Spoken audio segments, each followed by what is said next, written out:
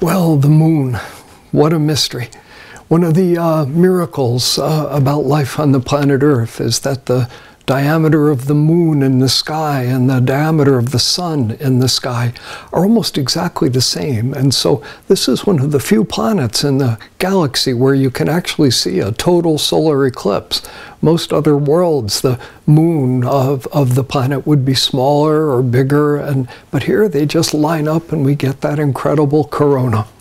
And right away that tells us something important, that the moon and the sun are equal, at least in diameter.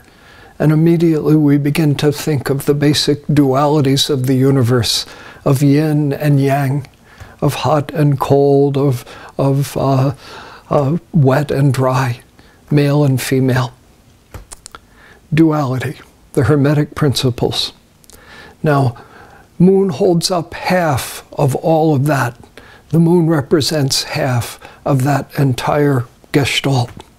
Now, if we attend an astrology conference and we say, what does the moon mean? I'm a beginning astrologer, and we might very well hear that the moon is your feelings, the moon is your heart, your emotional body.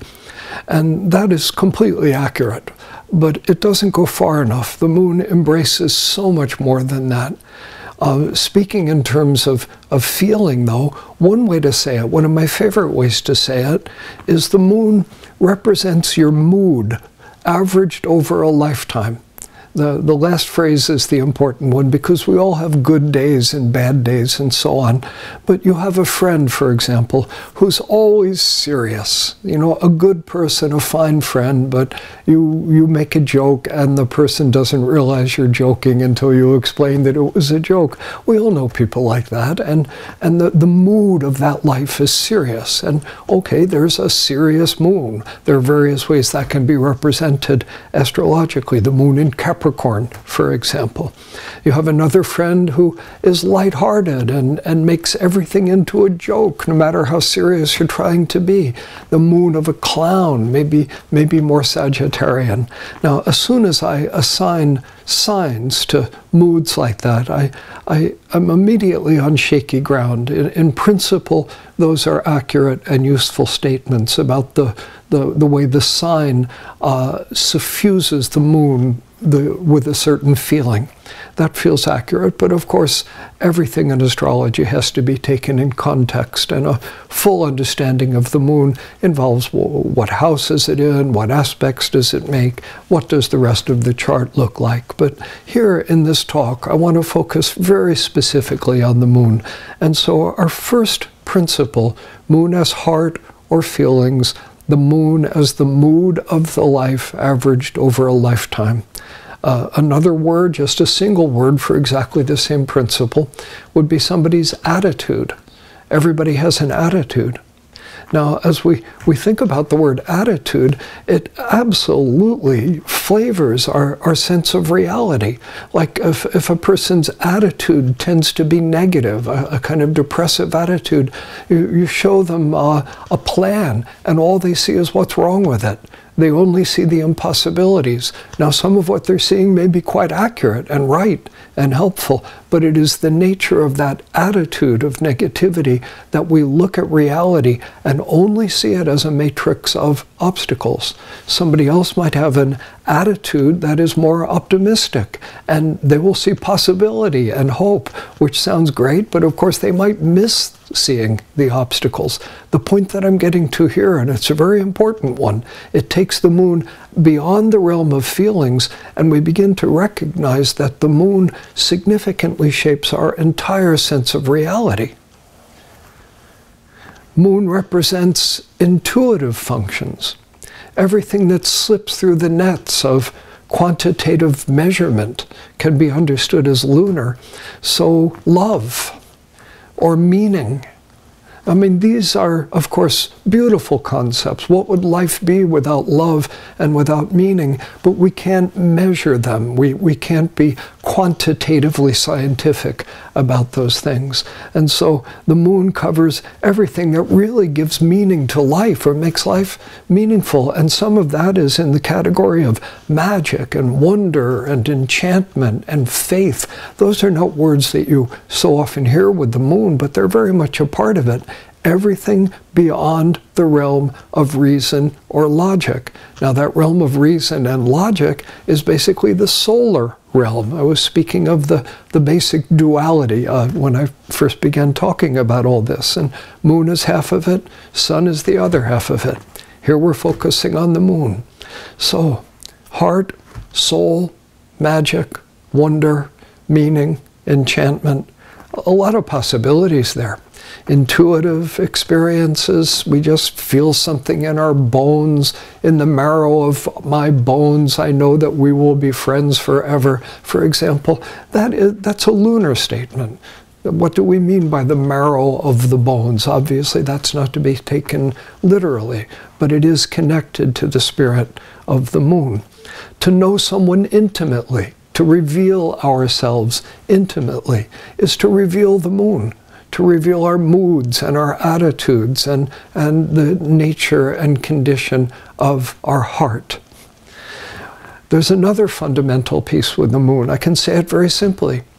Taking care of the moon is the secret of eternal happiness. I smile when I put it that way. It sounds almost pretentious, but being true to your heart, being true to your soul, doesn't that sound like the secret of happiness? You know, if somebody is taking care of the sun, but not the moon, they may be sane and they may be productive, but they don't have much of a sense of meaning in life. So there's more moon energy. I would add another layer, kind of derives from what I just said.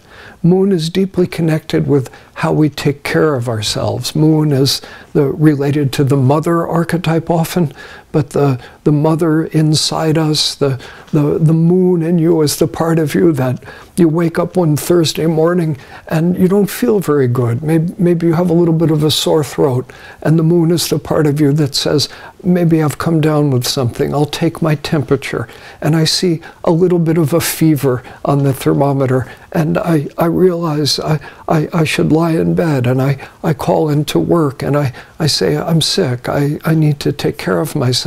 And then we say one more thing on the phone to work, and it's so telling.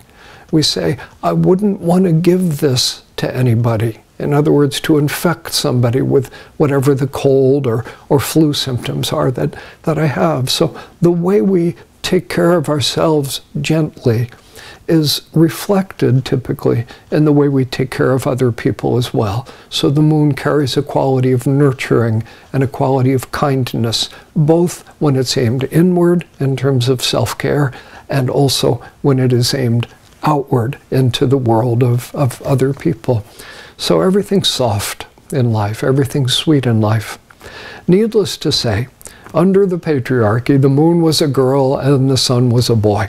I say it in a silly way because I want to be dismissive of it. I've seen thousands and thousands of birth charts in the course of my long career in this field. I've never seen a man who lacked a moon or a woman who lacked a sun. End of story, as far as I'm concerned. I don't like assigning gender to the moon or the sun. I think it just feeds into the old belief system that we're all trying to get past, and instead let's reclaim our wholeness regardless of what gender we happen to be.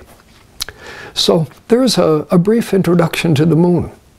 And this quality that I've talked about exists in everybody. Some people, the moon is bigger, more prominent, like it's rising. Other people, the moon's hiding out in a corner. But everybody has a heart, a soul, and an attitude.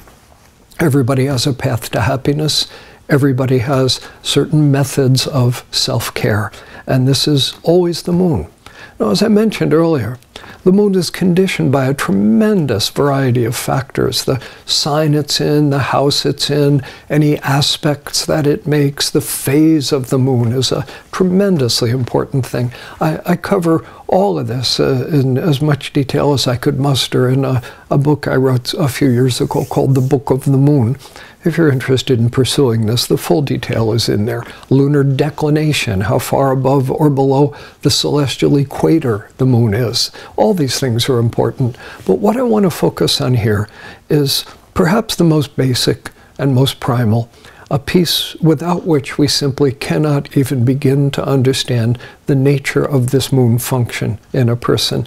And that is the sign that the moon happened to be in at the time you were born. We'll focus on that. As we dive into this, I want to talk about the moon in Aries and the moon in Taurus and so on, and go into some detail about each one of them. But as we do this, remember, your mileage may vary, so to speak. As I speak of an Aries moon, for example, maybe you have one, and I'd be surprised if you couldn't relate rather directly to much of what I say. But I would also recognize that if you have 9 planets in Pisces, or if you have 9 planets in Sagittarius, that Aries moon is going to feel rather different. Context is so critically important. But here we understand how the lunar archetype varies as it interacts with the 12 fundamental archetypes that we call the signs of the zodiac.